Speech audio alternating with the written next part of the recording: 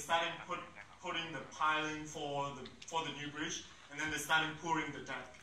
But they maximize the use of BIM in this project such that they show this to the public, and then the public can understand that, okay, while we are building a bridge, then they do have a traffic plan in place, and the government did approve this traffic plan, and everyone needs to follow this rule. Right? So that's just one of the things that 4D simulation could be used on a bridge project. Another big project that just got completed in San Francisco about a year ago was this dual drive tunnel projects. So this is the Golden Gate Bridge, and right here is where this used to be an existing highway that connects the Golden Gate Bridge to San Francisco. Let's go over here. It's the San Francisco project, the San Francisco city. And the highway that exists here, the old highway, is really old. It's like 100 years old. Then the government, they pushed for building a new tunnel that is earthquake safe and that will take people faster from downtown San Francisco to the Golden Gate Bridge. This is a $1 billion project, and it took a little quicker than the bridge to build. It's a 5 years project.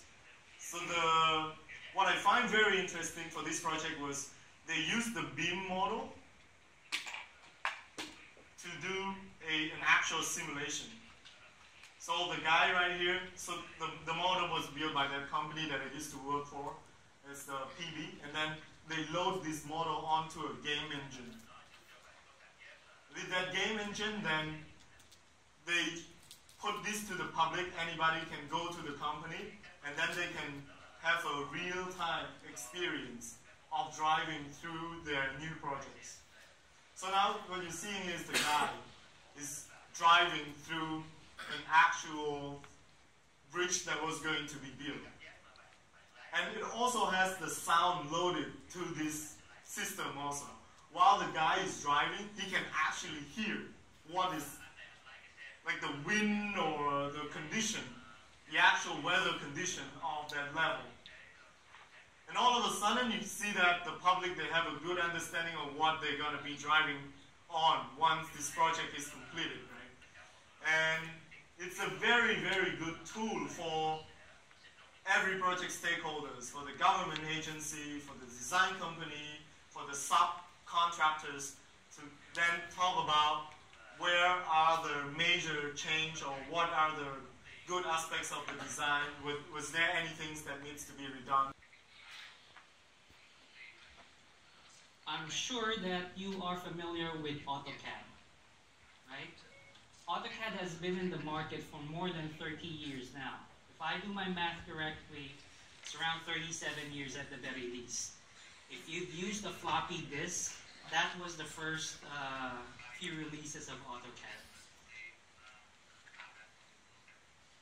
Over the years, we have produced software beyond AutoCAD. If you watch movies, if you drive a car or ride a motorbike, chances are the customers who created those are our customers. So they either use media and entertainment solutions or engineering solutions.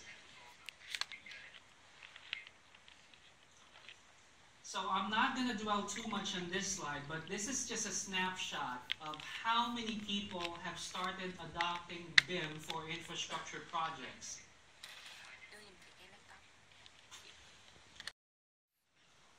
And what owners, what professionals in the building industry want is that they want a much more efficient, much more cost-effective way of doing things or delivering projects.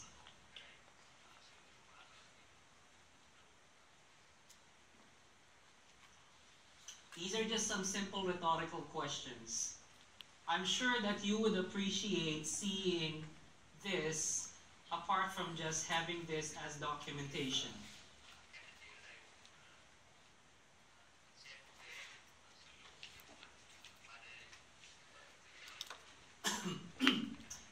for those of you who just use your iPhones or your Android devices or iPads for Clash of Clans, there's a better way of using mobile devices.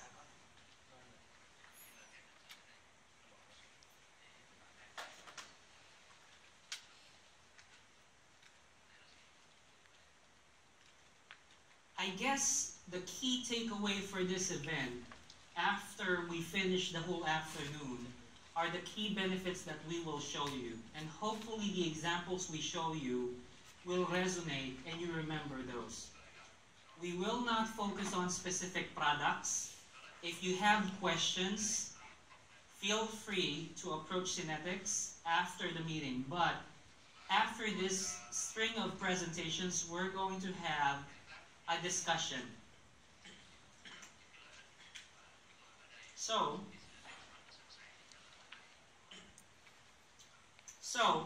what's exciting about BIM for infrastructure is not really the software.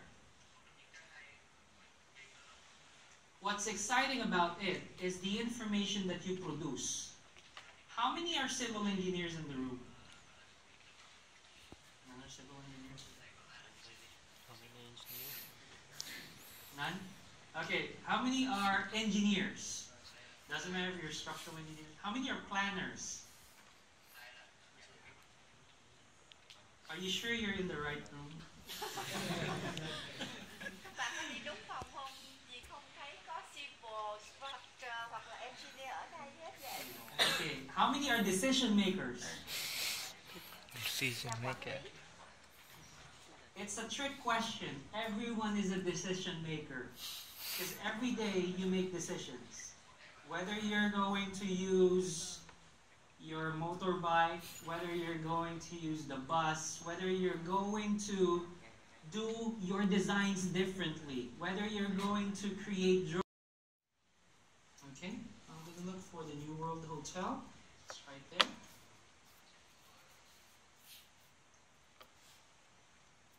And we're going to bring that in as a building.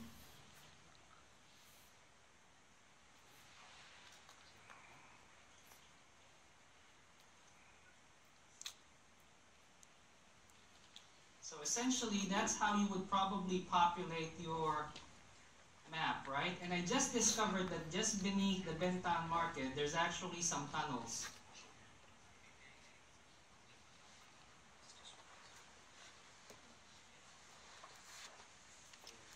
I cannot read the text, but I'm pretty sure you can understand what these tunnels are.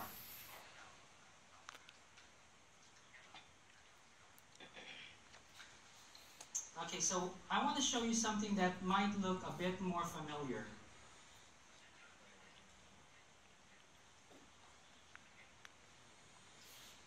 So it's the same area, but the difference with this model is it's actually a bigger model.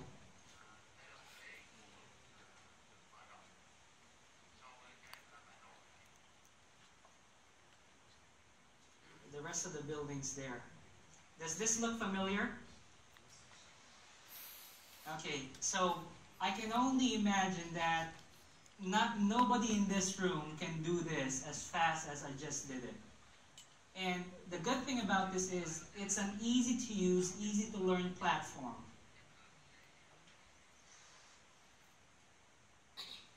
So I'm going to show you basically how to create a planning model that has information, and then we're going to come back to this model right here. I've also integrated or included some of the upcoming projects. Like this is the Opera House, right? And that's the Caravel Hotel.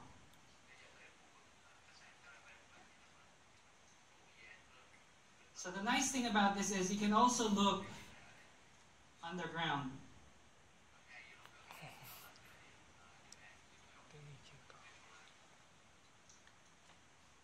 If I turn off the surface, if I turn on the surface transparency, you'll see that that's the metro line right there. This is not the actual metro line, by the way. So for those of you who are working on the metro line, I've just placed a different model, but again, this is clarity. You understand what the project is going to look like. maybe this is not the only option we have. If I switch to proposal number 2, that's another more simpler, more economical proposal, right? At the end of the day, it depends on the government's budget. How much money do you allocate? But that in itself is already a decision. And you can make that decision faster by being able to understand what we're looking at.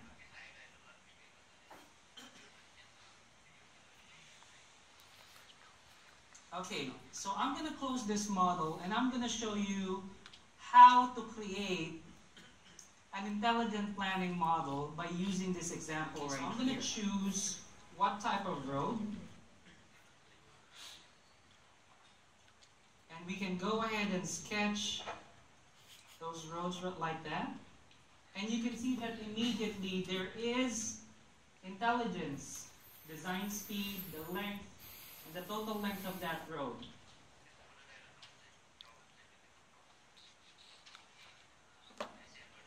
So we just added in one road. We're gonna do another one.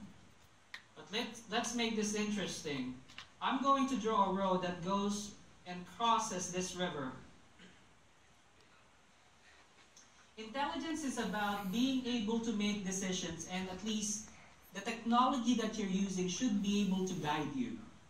And what it's doing right now, it's actually guiding us in the sense that if we would need to design an intersection that has parameters such as the size of the vehicle that you can use. So in this case, this is an intersection to accommodate small cars.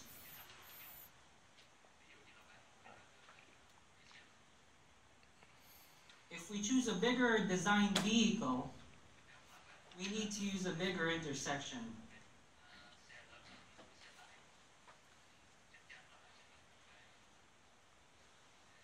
If we need to use a wider road,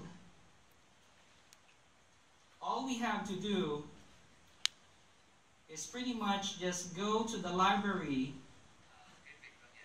and drag and drop.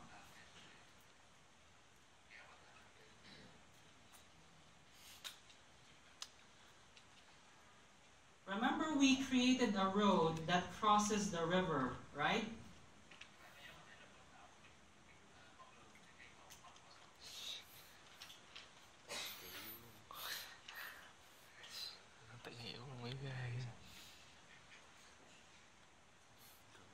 Is it still making sense? It's like you're playing a game, but you're actually working. That sounds good, right? So, but kidding aside, the models that we just created are intelligent models, because if we click on certain aspects of the model, it will allow us to access the information.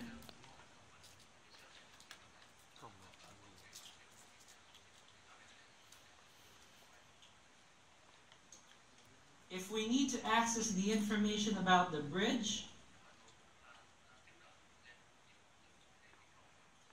you can even choose the kind of section that you're going to use.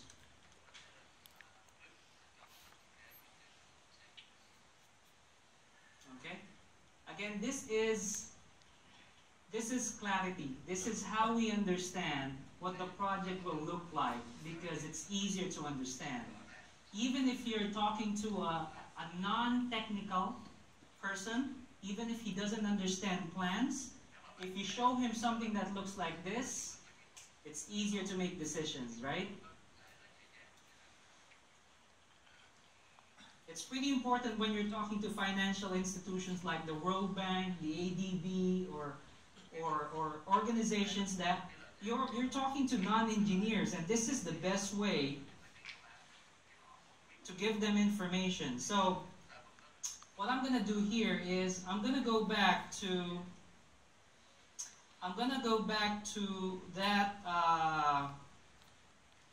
model for Ho Chi Minh, Vietnam. And we're going to show something with regards to understanding the impact of existing or proposed projects.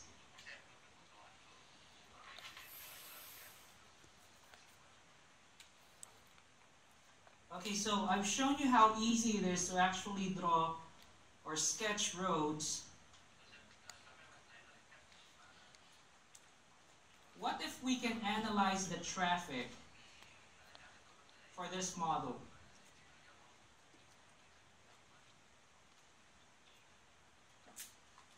Okay, so this is the intersection that we're designing. To be able to understand if how the traffic is going to behave, we can use the simulation capabilities of InfraWorks.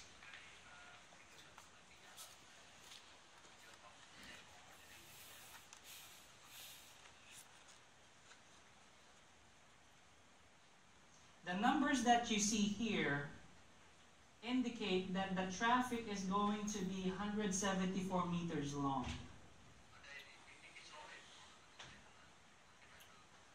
This is red because it's an arterial road trying to merge with the main road.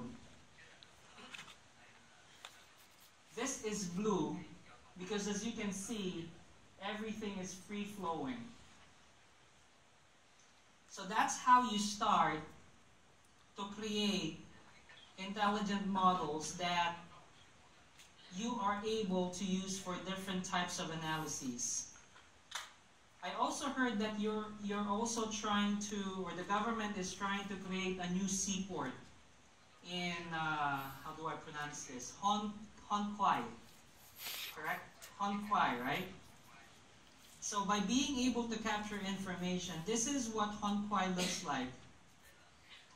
And if you're planning for a seaport, this is how you would probably use it to understand the existing conditions. There's a lot more other capabilities that you can access when you're using BIM for infrastructure.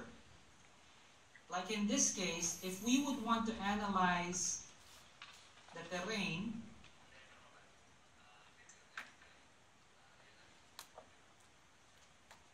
it's important to know which areas would be flood prone, correct? Are there any floods in Vietnam or in Ho Chi Minh? No. Do you get floods here in the city? No. Okay, if you want to do your planning a lot more interactively and a lot more efficiently, you can identify low-lying areas, like in this case, this is the river, so if you're building anything here, chances are it's going to get flooded. But again, it's easier to understand because you're looking at an intelligent model. I'm going to go back to the presentation here, and I'm also going to show you other examples on how you can achieve clarity. As I mentioned earlier, you're able to analyze the traffic a lot more efficiently because you can visualize. So this is a real project in the UK where they did traffic analysis.